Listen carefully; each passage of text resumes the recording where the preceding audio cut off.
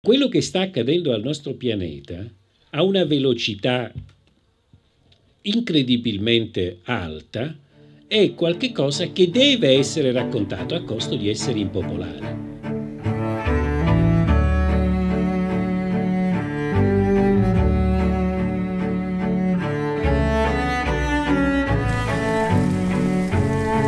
Vi è capitata una gelata che ha distrutto il vostro raccolto, oppure una serie di temporali, di grandinate che hanno ugualmente danneggiato tutto, oppure un periodo lungo di siccità? Qual è il problema, la diversità che avete notato? Ecco, probabilmente tutto questo è collegato all'innalzamento delle temperature. Nel 2070, fra 50 anni, i luoghi del pianeta che non saranno abitabili per estremi termici, cioè perché fa troppo caldo, saranno il 18% delle terre. Oggi sono lo 0,8%. Quindi nel 2070 2 miliardi di persone non potranno più vivere nei luoghi dove oggi vivono. Stefano Mancuso ci ha ricordato come la più grande emergenza da affrontare subito oggi sia il riscaldamento globale. Il neurobiologo vegetale ha contribuito tantissimo a farci cambiare il punto di vista sulle piante, con le sue ricerche e anche con la sua attività divulgativa. Ricordiamo Verde Brillante, un libro meraviglioso.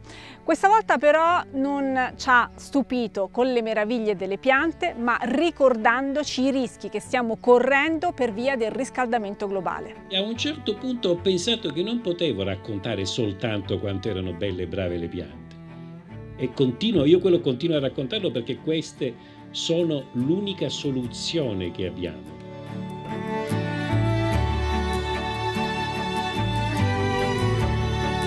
Se io dico c'è attenzione al fuoco e non c'è il fuoco, questo è procurato allarme ed è un reato. Mi dovreste arrestare.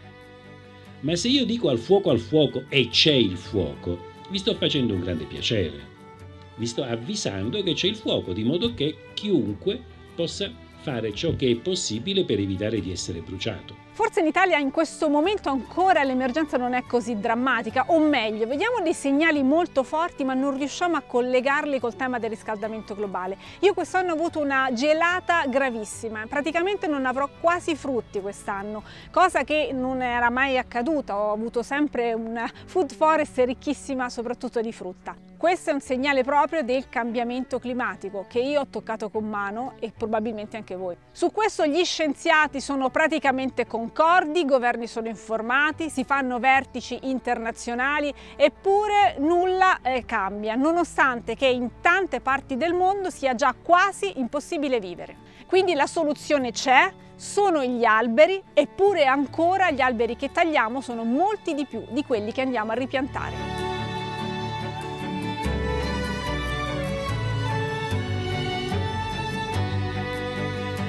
Erano 6.000 miliardi 15.000 anni fa.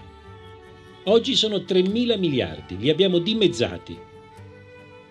E di questi 3.000 miliardi che abbiamo tagliato, 2.000 miliardi li abbiamo tagliati negli ultimi 2 secoli.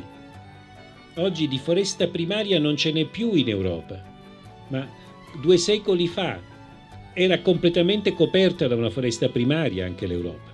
I modelli ci dicono, i calcoli ci dicono che se noi piantassimo oggi 1.000 miliardi di alberi nuovi, risolveremmo il problema dell'anidride carbonica, cioè finalmente la vedremmo scendere, non continuare ad aumentare, ma scendere, che è una cosa che nessuno prende neanche mai in considerazione, come se non fosse possibile. E invece è possibile.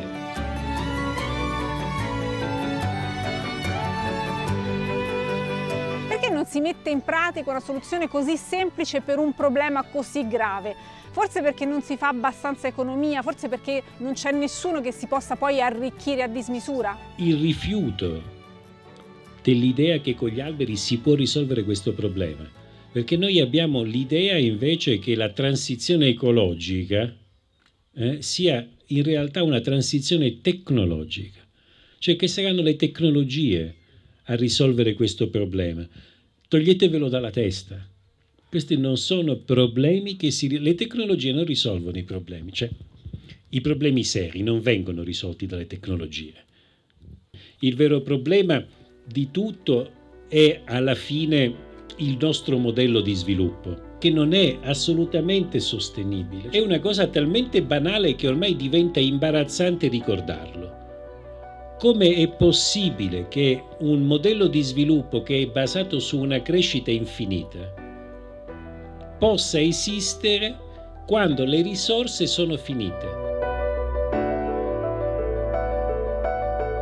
Riassumendo, piantiamo alberi, smettiamo di tagliare alberi se non è strettamente necessario e poi facciamo pressione sui governi perché si attivino concretamente. Gli alberi ci daranno un po' di tempo in più per poter affrontare poi un altro cambiamento importante, quello del nostro sistema economico, ma dobbiamo guadagnare del tempo arrestando questa crescita esponenziale delle temperature. Sì, il nostro pianeta è un pianeta, è una palla che viaggia nell'universo, è come un'isola.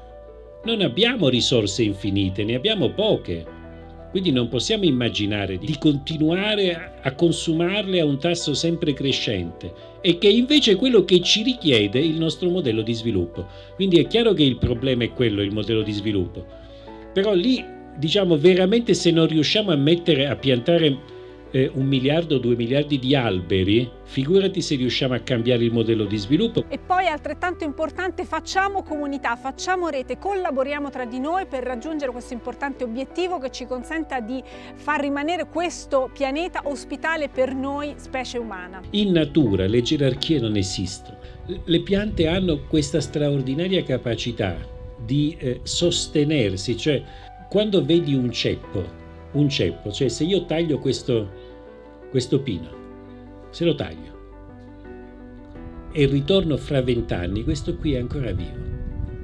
È vivo, cioè ha continuato a produrre anelli di accrescimento anno dopo anno. Quando vedi queste cose ti chiedi perché, com'è possibile? È impossibile che lui viva.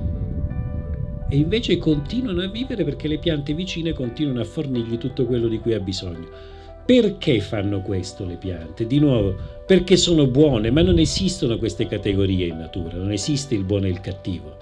Fanno questo perché è più conveniente. Le piante fanno questo perché è la cosa che conviene loro di più.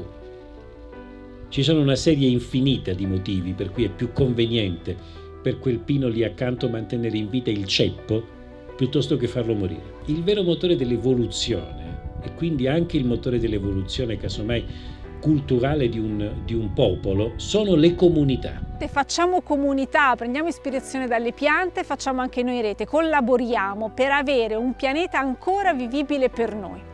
Io ringrazio tantissimo il professor Mancuso per questa attività di divulgazione, per questo messaggio anche molto duro che sta portando in giro per il mondo, che ci potrebbe far venire la voglia di non ascoltarlo, di scappare, di girarsi dall'altra parte. Non è il caso, perché tutti quanti dovremo affrontare questa crisi, la crisi dell'innalzamento delle temperature e del cambiamento climatico. Grazie di aver visto il video e aiutateci a condividere il messaggio. Arrivederci al prossimo!